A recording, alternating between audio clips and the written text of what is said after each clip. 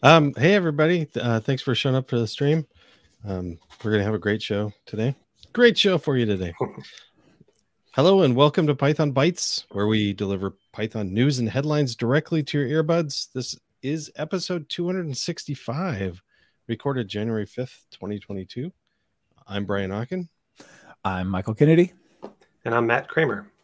Matt, welcome to the show. Thanks. Happy to be here. Yeah, welcome, Matt. Who are you?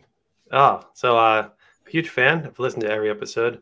I'm one of these folks that started their career outside of software. I've heard a similar parallel story a bunch of times in the past. So I have my degree actually in naval architecture and marine engineering, which is design of ships and offshore structures. In grad school, I started with MATLAB, picked up Python thanks to a professor, and then over time that's just grown and grown. Spent 8 years in the oil and gas industry, and using Python mostly for doing engineering analysis, a lot of digital type stuff, IoT type monitoring work. And about 3 months ago, I joined Anaconda as a software engineer, and I'm working on our Nucleus cloud platform as a back-end software engineer. Very cool.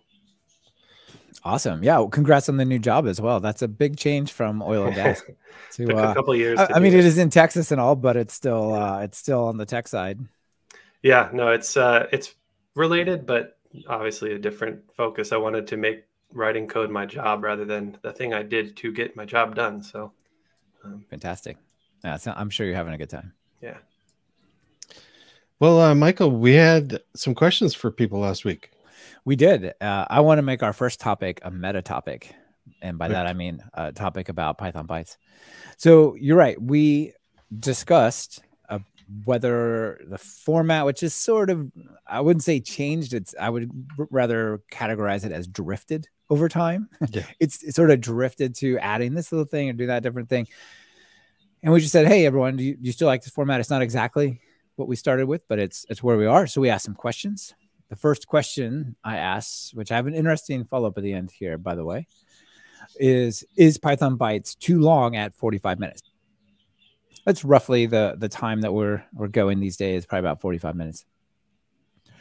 And so I would say, got to do the quick math here. I would say 65%. Let's say 65% are like, no, it's good.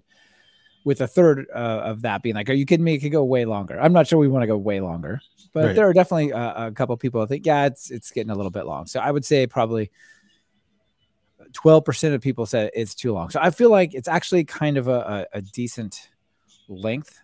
And one of the things I thought, it's like, as we've changed this format, we've added things on, right? We added the joke that we started always doing at the end. We added our extra stuff.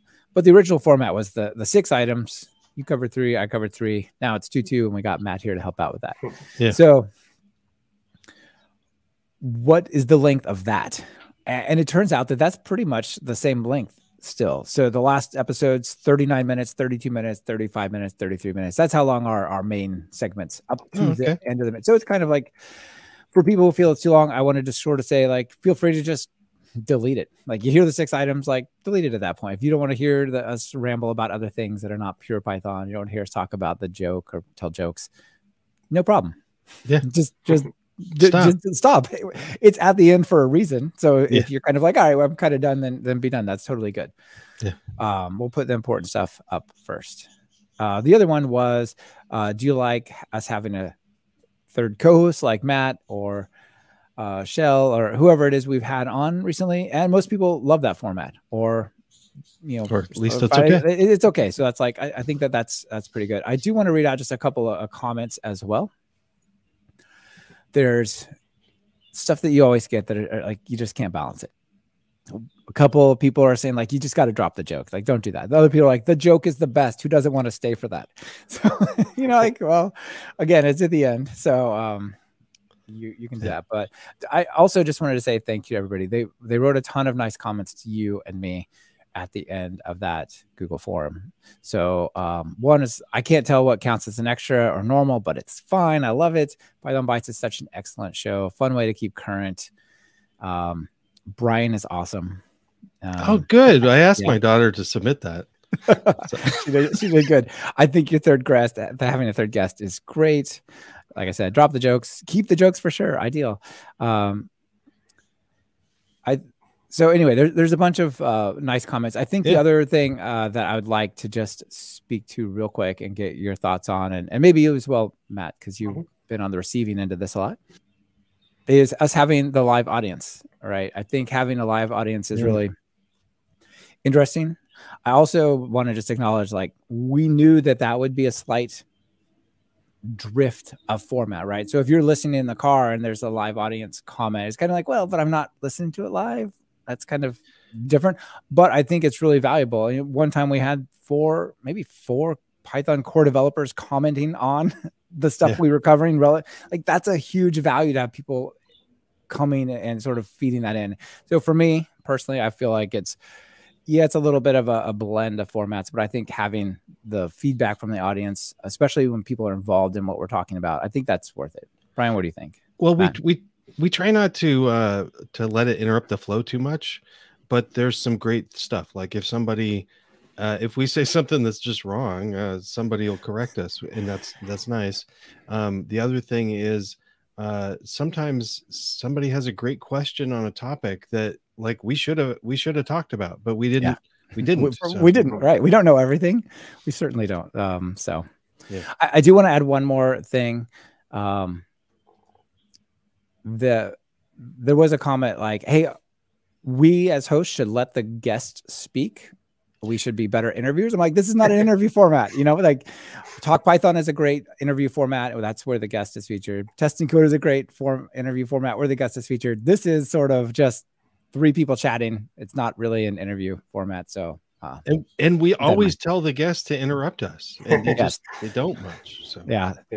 So Matt, what do you think of this live audience aspect? Like, do you feel like that detracts, or is it good? Well, yeah. First of all, I'm glad that people generally like having a guest. Otherwise, this would have been very awkward. But no, I do like it. I think. Well, where'd Matt go? Oh, he must have disconnected. There was one. Occasionally, there is a kind of a little bit of a disruption, but I think in general it's been great. Yeah, I've definitely been listening when a bunch of people are chiming in, because there's always, as you know, that you mentioned a GUI library, and then there's about 12 other options that you may not have covered. Exactly. And instead of waiting 12 weeks, you could just get them right out. So I think that's great. And I'm generally a audio listener. I listen when I'm walking my dogs, but I love having the video, because when I'm interested in something, I can go hop to it right away and see what you're showing, which I really like. So yeah, awesome. Thank you. Two other things that came to mind. Someone said it would be great if there's a way where we could submit like ideas and stuff like that for guests and whatnot. Oh, yeah. Right here at the top in our menu, it says submit. So please reach out to us on Twitter, send us an email, do submit it there. The other one was if we could have time links, like if you go to to listen, and at some certain time a thing is interesting that's mentioned, be cool if you could like link at a time. If you look in your podcast player, it has chapters, and each chapter has both a link and a time. So like the thing that Brian's going to talk about next, interpreters, if you want to hear about that, during that section in your podcast player, you can click the chapter title and it will literally navigate you to there. So it's already built in. Just make sure you can see it in your device. Yeah. All right. I think that's it for that one. But yeah, thank you for everybody who had comments and took the time. Really appreciate it. Yeah. And just to comment, if you want to be a guest, just email on that form and you might be able to do it. That's right. That's right. Yeah. Great to have you here. Actually, I didn't want to talk about interpreters. No, that's me. Oh, wait. You're right. Well, you're talking about it now because I've changed it. No, let's talk about attrs. Sorry, I saw the wrong screen. No, that's apparently we're not professional here, but no, it's okay. I wanted to talk about attrs. We haven't really talked about it much for a while because there are lots of reasons. But attrs is a great library, and it just came out with attrs came out with the release 21.3.0, which is why we're talking about it now. And there's some there's a little bit of change. There's some changes and some documentation changes, and I really in an article I wanted to cover. So one of the things you'll see right off the bat, if you look at the overview page of the attrs site, is it's highlighting the define decorator. It's a different kind of way that if you've used attrs from years ago, this is a little different. So there was a different way to a different API that was added in the last release, and this is or in one of the previous releases, and now that's the preferred way. So this is what we're calling modern attrs. But along with this, I wanted to talk about an article that Hinnick wrote about attrs, and it's a little bit of a history, and I really love this discussion. So and I'll try to quickly go through the history. Early on, we didn't have data classes. Obviously, we could handcraft classes, but there were problems with it. And there was a library called characteristic, which I didn't know about. This was before I started looking into things. And then Glyph and Hinnick in 2015 were discussing it, ways to change it, and that begat the old original attrs interface. And there were things like attr.s and attrib that were partly out of the fact that the old way of characteristic attribute was a lot of typing. So they wanted something a little shorter. And then it kind of took off. Attrs was pretty popular for a long time, especially fueled by a 2016 article by Glyph called "The One Python Library Everyone Needs," which was a great. This is kind of how I learned about it. And then there was a different kind of API that we were used to for attrs, and it was good, and everything was great. And then in 2017, Guido and Hinnick and Eric Smith talked about in the PyCon 2017, they talked about how to make something like that in the standard library, and that came out of that came PEP 557 and data classes, showed up in Python 3.7. And then a dark period happened, which was people were like, why do we need attrs anymore if we have data classes? Well, that's one of the things I like about this article. And then there's an attached article that is called "Why Not? Why not data classes instead of attrs?" And this is it's important to realize that data classes have always been a limited set of attrs. Attrs is a superset of functionality, and there's a lot of stuff missing in data classes, like equality customization and validators and converters are very important if you're using a lot of these. And then also people were like, well, data class is kind of a nicer interface, right? Well, not anymore. The pound defines or the at defines really nice. This is a really easy interface now to work with. So anyway, yeah, and it has typing. And it has typing. And I'm glad he wrote this, because I kind of was one of those people of like, am I doing something wrong if I'm using data classes? Why should I look at attrs? And one of the things, there's a whole bunch of reasons. One of the things that I really like is attrs has slots. The slots are on by default, so you have you kind of define your class once instead of keeping it growing, whereas the default Python way in data classes is to allow classes to grow at runtime, have more attributes, but that's not really how a lot of people use classes. So if you came from another language where you have to kind of define the class once and not at runtime, attrs might be a closer fit for you. So I like it, and it's whether you say at define or at data class, pretty similar. Yeah. Yeah, attrs is really cool. I personally haven't used it, but I've always wanted to try it. We're using Fast API and Pydantic, so I've really come to like that library. But attrs is something that looks really full-featured and nice. Definitely something I want to pick up. Yeah, it's cool. And Pydantic also seems very inspired by data classes, which I'm learning now. I suspected, but now learning that is actually inspired by attrs, and they kind of sort of leapfrog each other in this same trend, which is interesting. Yep. So, yeah, cool. Good one, Brian. Matt. All right. So I thought Brian was going to talk about this, but you can talk about it if you want. This would be me, yeah. So this one's not strictly Python related, but I think it's very relevant to Python. So I mentioned earlier, I came from a non-CS background, and I've just been going down the rabbit hole for about 10 years now, trying to understand everything and pick it up and really connect the dots between how do these very flexible objects that you're working with every day, how do those get actually implemented? And so the first thing I did, have you heard of this guy, Anthony Shaw? I think he's been mentioned once or twice. He wrote a great book, shout out, CPython Internals. Anthony's out in the audience. He even says Happy New Year. Yeah. Happy New Year. So this book is great if you want to learn how CPython's implemented. But because I don't have a traditional CS background, I've always wanted, I felt like I wanted to get a little bit more to the fundamentals. And I don't remember where I found out about this book, but Crafting Interpreters, I got the paperback here too. I highly recommend it. It's a implementation of a language from start to finish. Every line of code is in the book. It's a dynamic interpreted language, much like Python. But I really like how the book is structured. So it was written over, I think, 5 years in the open. I think the paperback may have just come out last year.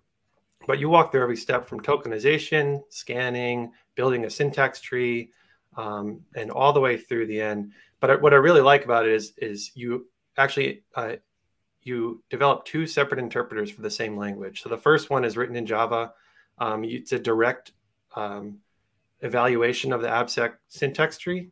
So that was really how I got a lot of these bits in my head about what is an abstract syntax tree. How do you start from there? How do you represent these types?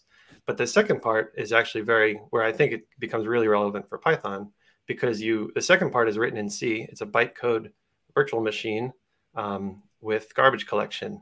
So it's not exactly the same as Python. But if you want to dig down into how would you actually, implement this with the types that you have available for you in C, but get something flexible, much like Python, I really recommend this. So again, it's not directly. There's some good side notes in here where he compares, different implementations between different languages like Python and JavaScript, etc., Ruby. But I really like this book. I devoured it during my time between jobs, and I keep telling everyone about it. So thought it would be good for the community to hear. Yeah, nice. Yeah, I didn't study this stuff in college either. I mostly studied math and things like that, and so understanding how virtual machines work and all that is just how code executes. I think it's really important. It's not the kind of thing that you actually need to know how to do in terms of you got to get anything done with it. But sometimes your intuition of like, if I ask the program to work this way and it doesn't work as you expected, maybe understanding that internal is like, oh, it's because it's really doing this, and everything's all scattered out on the heap, and I thought numbers would be fast. Why are numbers so slow? But okay, I understand now.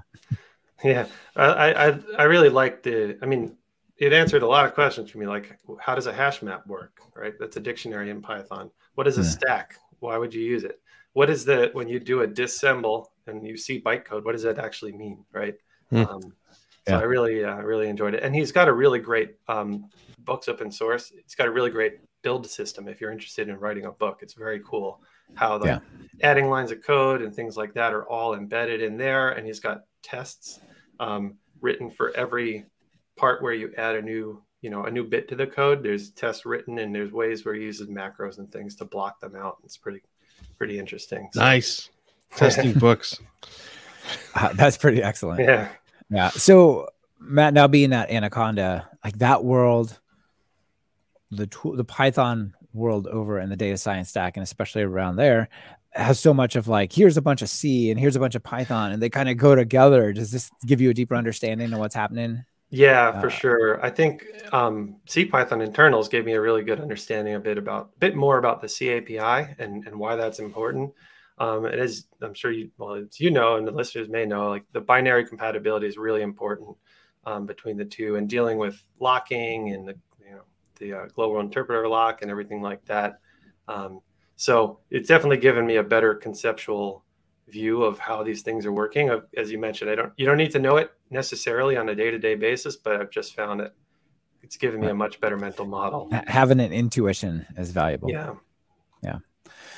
Quick audience feedback. Sam out in the live audience says, I started reading this book over Christmas Day and it's an absolute joy. So yeah, very cool. One more vote of confidence for it there. Cool. Brian, are we ready for my next one? Yes, definitely. A little Yamele. Yeah, I'm hungry.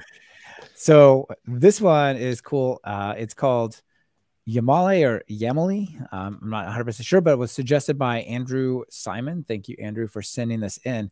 And the idea of this is we work with YAML files that's often used for configuration and whatnot. But if you want to verify your YAML, right, it's just text. Maybe you want to have some YAML that has a number for a value, or you want to have a string, or maybe you want to have true, false, or you want to have some nested thing, right? Like you could say, I'm going to have a person in my YAML, and then that person has to have fields or values set on it, like a name and an age. With this library, you can actually create a schema that talks about what the shape and types of these are, much like data classes. And then you can use Yamele to say, given a YAML file, does it validate? Think kind of like Pydantic is for JSON. This is for YAML, except it doesn't actually parse the result out. It just tells you whether or not it's correct. Isn't that cool? I think it looks neat. Yeah. Yeah. So it's pretty easy to work with. Obviously requires modern Python. It has a CLI version, right? So you can just say Yamele, give it a schema, give it a file, and it'll go through and check it. It has a strict and a non-strict mode. It also has an API. So, and then to use it, just say Yamele.validate schema and data, either in code or on the CLI. And in terms of schemas, like I said, it looks like data classes. You just have a file like name:*stir, age:*int, and then you could even add additional limitations like the max integer value has to be 200 or less, which is pretty cool. Then also, like I said, you can have more complex structures. So for example, they have what they call a person, but then the person here actually, you can nest them. So you could have like part of your YAML could have a person in it, and then your person schema could validate that person. So very much like Pydantic, but for YAML files. Like here you can see, if you scroll down, there's an example of, I think it's called recursion is how they refer to it. But you can have like nested versions of these things and so on. So if you're working with YAML and you want to validate it through unit tests or some data ingestion pipeline or whatever, you just want to make sure you're loading the files correctly, then you might as well hit it with some Yamele, I'm guessing. One of the things I like about stuff like this is that things like YAML files, sometimes people just sort of edit it in the Git repo instead of making sure it works first, and then having a CI stage that says, hey, making sure the YAML's valid syntax is pretty nice, so that you know it before it blows up somewhere else with some weird error message. So yeah, exactly. Yeah, this is really cool. The validation of these types of input files, especially YAML files, is really tough, I've found, just because it's indentation based, and white space is not a bad thing, obviously, but for YAML, it's tough. I can't tell you how many hours I've banged my head against the wall in a past life trying to get Ansible scripts to run and things like that. So this is really neat. And anytime I see something like this, I just wish that there was one way to describe those types somewhere, like, and preferably in Python, just because I like that more. But this is really cool. Yeah, I wouldn't be surprised if there's some kind of Pydantic mapping to YAML instead of to JSON, and you can just kind of run it through there. But yeah, I think this is more of a challenge than it is, say, for JSON, because JSON, there's a validity to the file regardless of what the schema is, where YAML, less so, right? Like, well, if you didn't indent that, well, that means it belongs somewhere else, I guess. You know, it's a little more freeform. So I guess that's why it's popular, but also nice to have this validation. So yeah, thank you to Andrew for sending that in. Yeah, so next I wanted to talk about pympler, which is a great name. And I honestly can't remember where I saw this. I think it was a post or something by Bob Belderbos, or something he wrote on Bytes. I'm not sure. Anyway, so I'll give him credit. Maybe it was somebody else. So if it was somebody else, I apologize. But anyway, what is pympler? Pympler is a little tiny library which has a few tools in it, and it has one of the things it says is one of the things I saw, it does a few things, but it measures, monitors, and analyzes memory behavior in Python objects. But it's the memory size thing that was interesting to me. So you've got like, for instance, it has three tools built into it: asizeof, and muppy, which is a great name, and class tracker. So asizeof is provides a basic size information for one or a set of objects, and muppy is a monitoring. I didn't play with this. I didn't play with the class tracker either. Class tracker provides offline analysis of lifetimes of Python objects. Might be interesting. Maybe if you got a memory leak, you could see like there's 100 thousands of my hundreds of thousands of this type, and I thought I only had 3 of them. Yeah, and so one of the things that I really liked of with asizeof is I mean, we already have sys get size of in Python, but that just kind of tells you the size of the object itself, not of the like later on. So asizeof will tell you not just what the size of the object is, but all of the recursively. It goes recursively and looks at the size of all the stuff that contents of it. So and people haven't looked at this. You know, they should check out Anthony's book, right? But if you've got a list and say the list has 100 items in it, and you say, what is the size of the list will be roughly 900 bytes because it's 108 byte pointers plus a little bit of overhead. Those pointers could point at megabytes of memory. You could have 100 megabytes of stuff loaded in your list. And if it's really only 100, like, no, that's 900 bytes, not 800 megabytes or whatever, right? So you really need to, if you actually care about real whole memory size, you got to use something like asizeof. It's cool that this is built in. I had to write this myself, and it was not as fun. Yeah, this is awesome. I hit this sometime in grad school. I remember when I had a deadline or something, and I hit the same thing about the number of bytes in a list being so small, and just writing something that was hacky to try to do the same thing, but to have it so nice and available is great. And the name is awesome. I love silly names.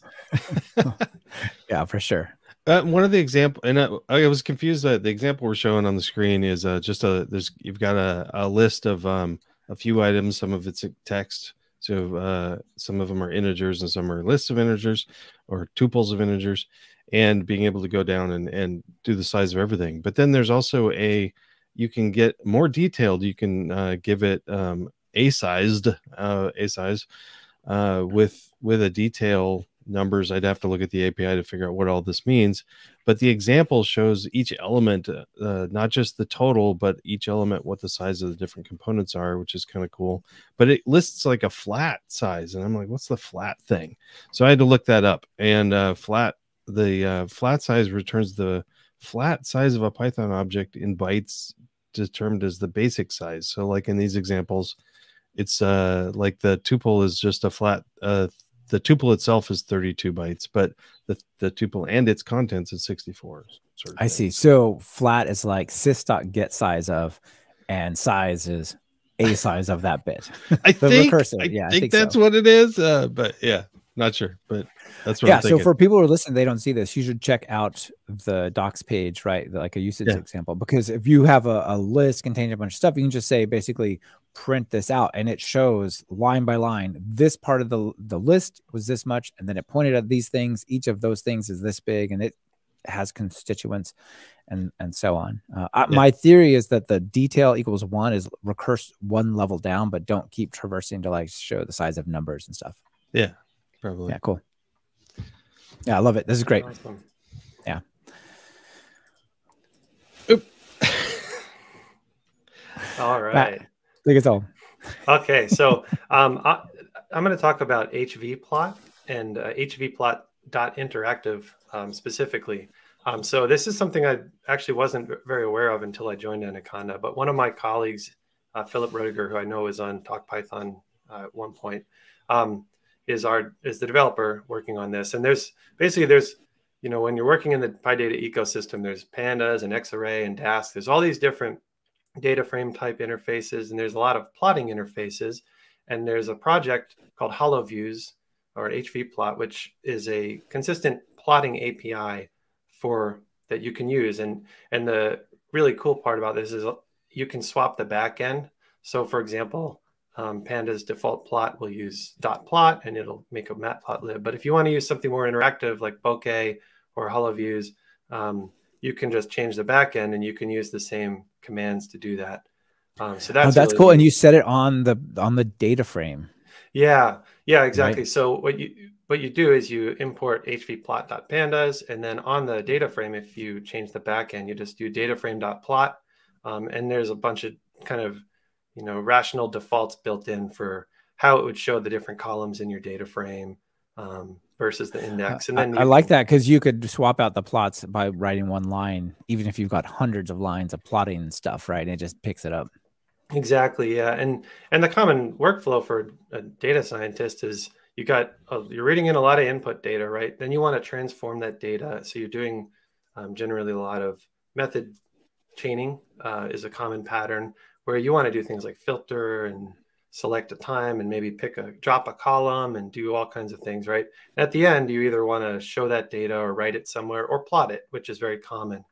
Now this interactive part, Philip demoed this, or he gave a talk at PyData Global about 2 months ago, I think.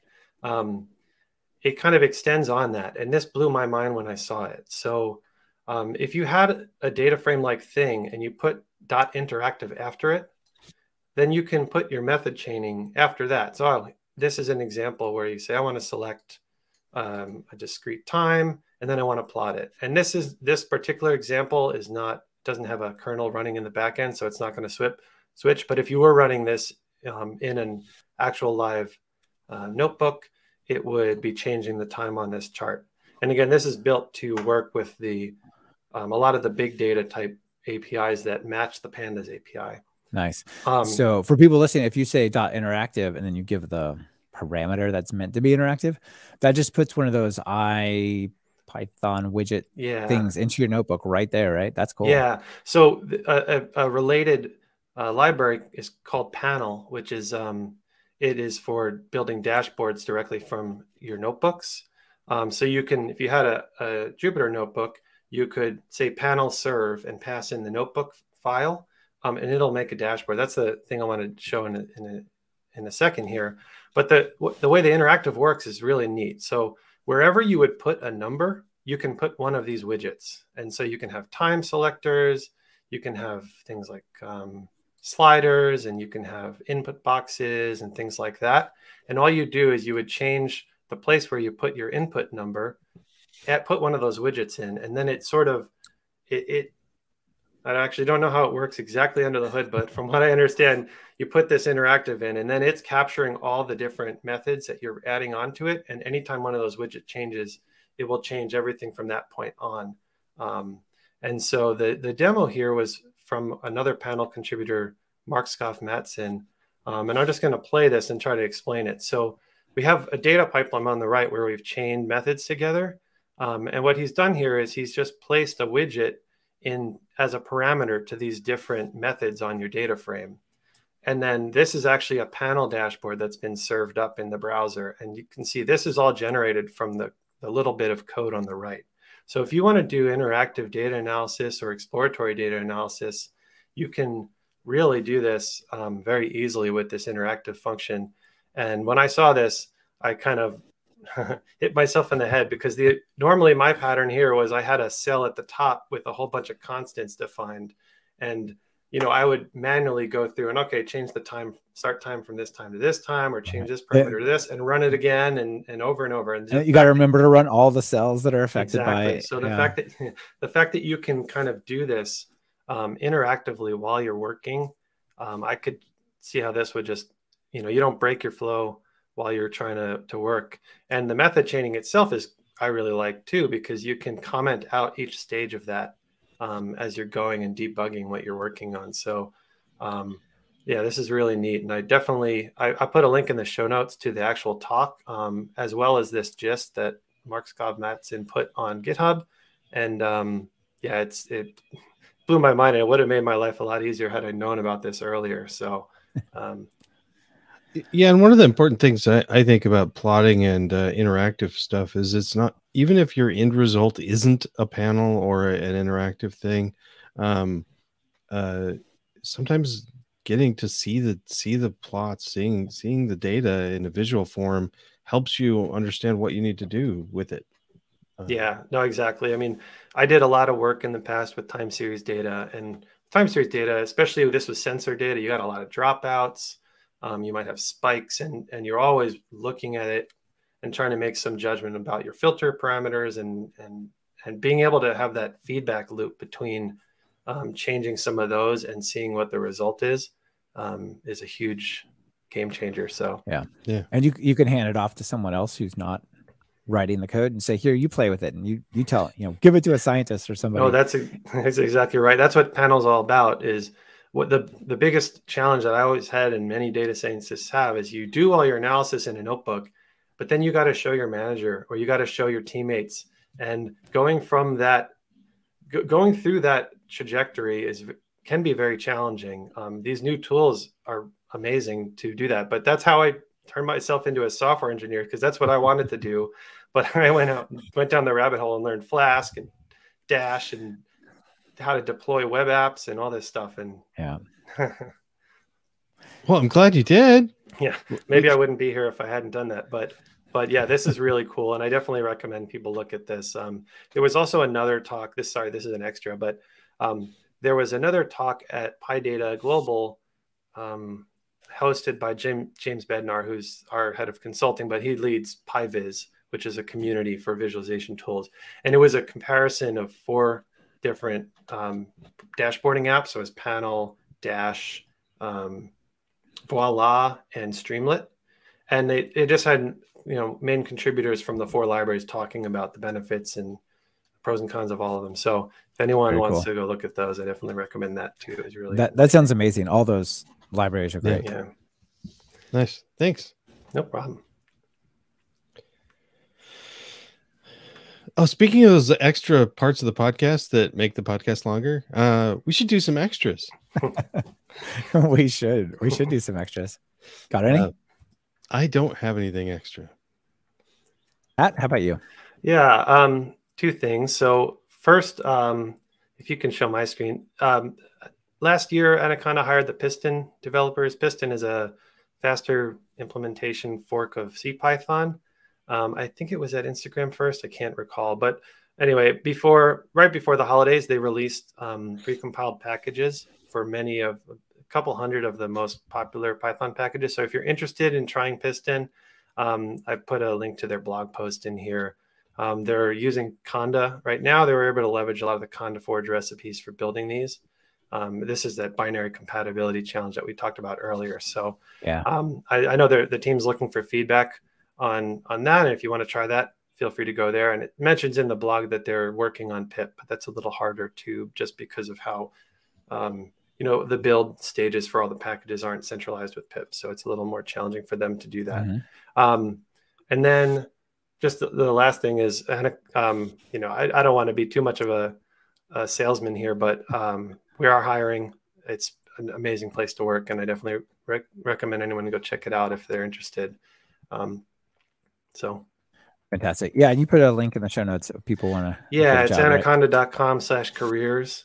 And we're doing a lot of cool stuff and growing. So if anyone's looking for work in data science or just software and building out some of the things we're doing to try to help the open source community and bridge that gap.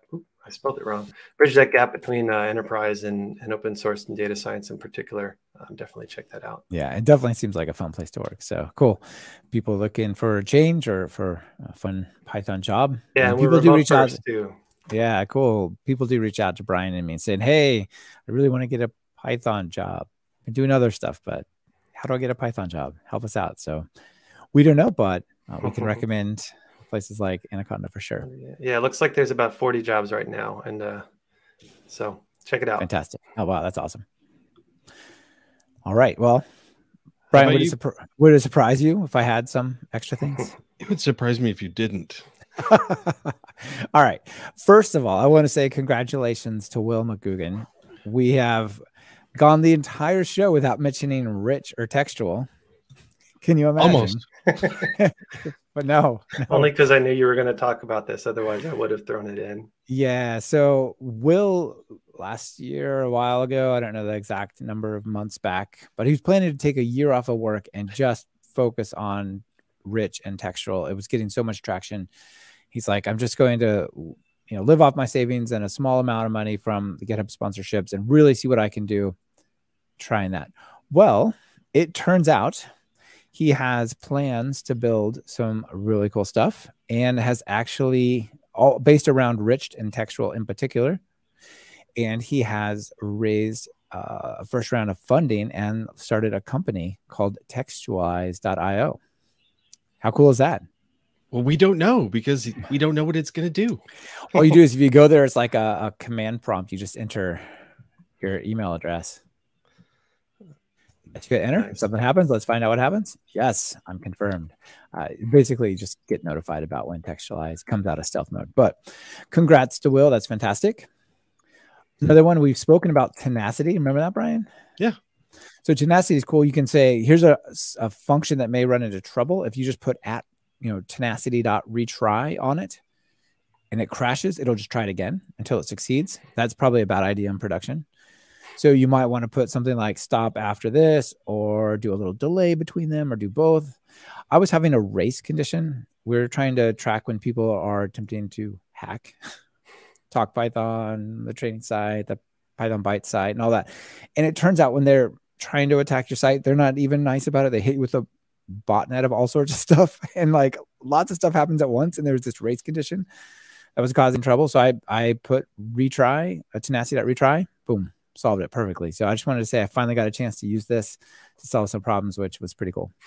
That's really cool. The other one that's similar to this, which I've used, and I don't know if you've used, Brian, but it's called PyTest Flaky. Yeah. And it's awesome because I was working with this time series data historian. I had a bunch of integration tests in my last job, but network stuff, it would drop out occasionally. And so you can do very similar type things and wrap your test in an @flaky decorator and do similar type stuff and it, give it three tries or something before you make it fail. So yeah, exactly. That's cool. That's what I think mine does 3 tries and it's like randomly a couple of second delay or something. Mm-hmm. Remember that part, Brian, where we talked about it's really cool if people are in the audience while we talk about stuff and then get a little feedback. So Will McGugan says, hey, thanks, guys. Can't wait to tell you about it. Yeah, congrats, Will. That's awesome. Glad to see you out there. All right. A couple of other things. Did you know that GitHub has a whole new project experience? That's pretty awesome. Have you seen this? I haven't. So you know how it's like this Kanban board, where you have like columns, you can move your issues between them. So just last week, they came out with this thing called a beta projects where it still can be that, or it can be like an Excel sort of view where you have little drop down combo boxes. Like I want to move this one into this column by going through that mode or as a board, or you can categorize based on some specification, like show me all the stuff that's in progress and then give me that as an Excel sheet and all these different views you have for automation. And then like there's APIs and all sorts of neat stuff in there. So if you've been using GitHub projects to do stuff, you can check this out. It looks like you could move a lot more work towards that on the project management side of software than used to.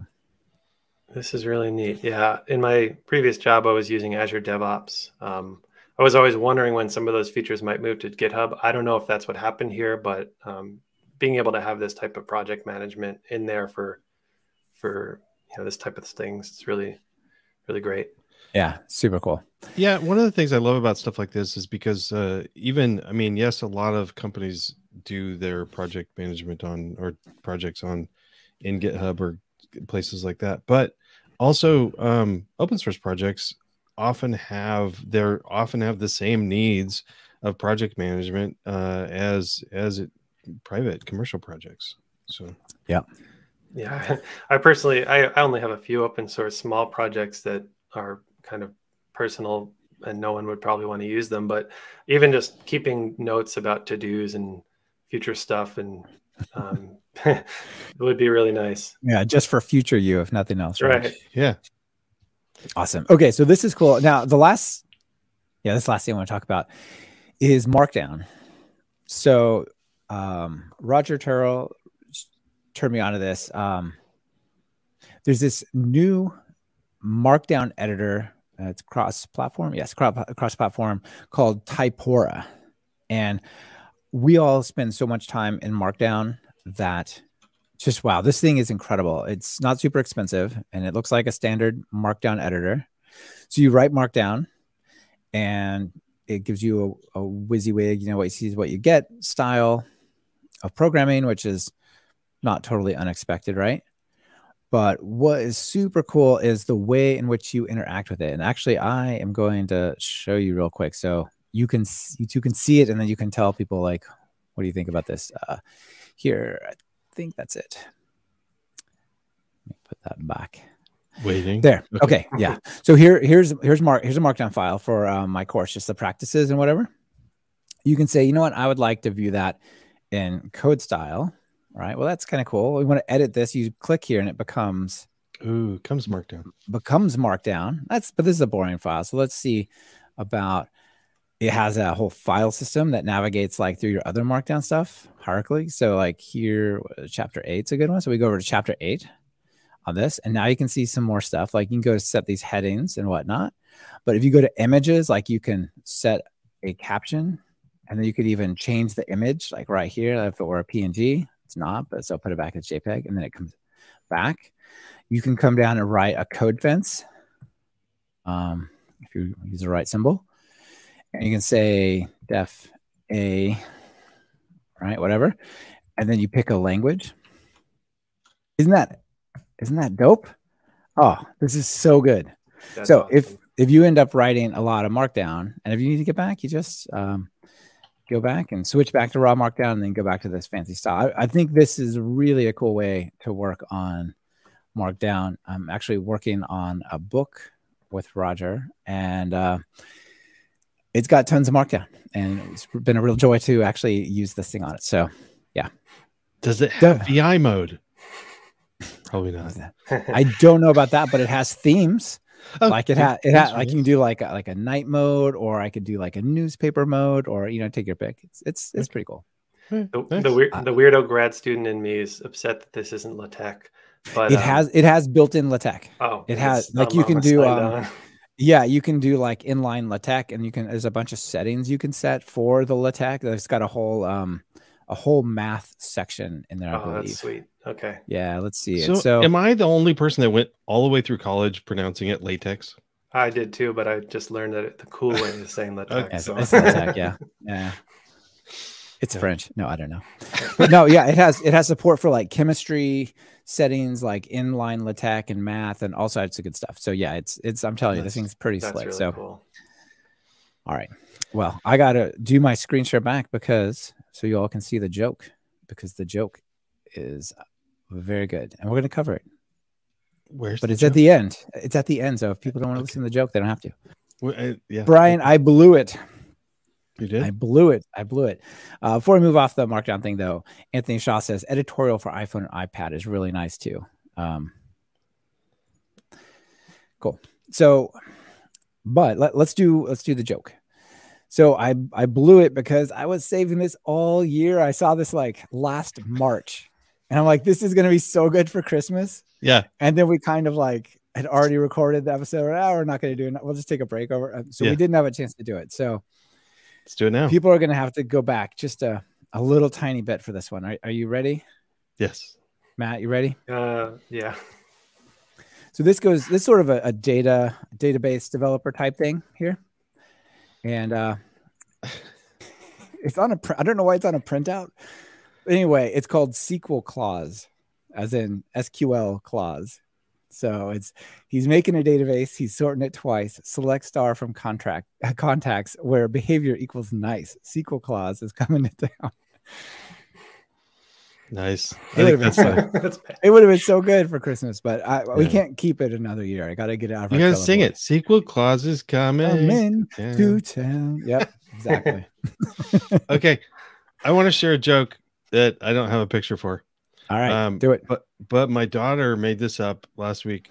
I think she made it up, but it's just been cracking me up and I've been telling it to everybody. So it's a short one. Imagine you walk into a room and there's a line of people all lined up on one side. That's it. That's the punchline. I love it. So. Nice. We had my cookie candle last time. Nice. My kiddo eats cookies. We've got a dad joke of the day channel on our Slack at work, and it makes me oof every time. Nice. Nice. Okay. All right. Nice to see everybody. Thanks, Matt, for joining the show. Thank you for having me. Good to see you, Michael, again, as always. Yeah. Good to see you. Thank you. Thanks, Matt. No problem. Thanks.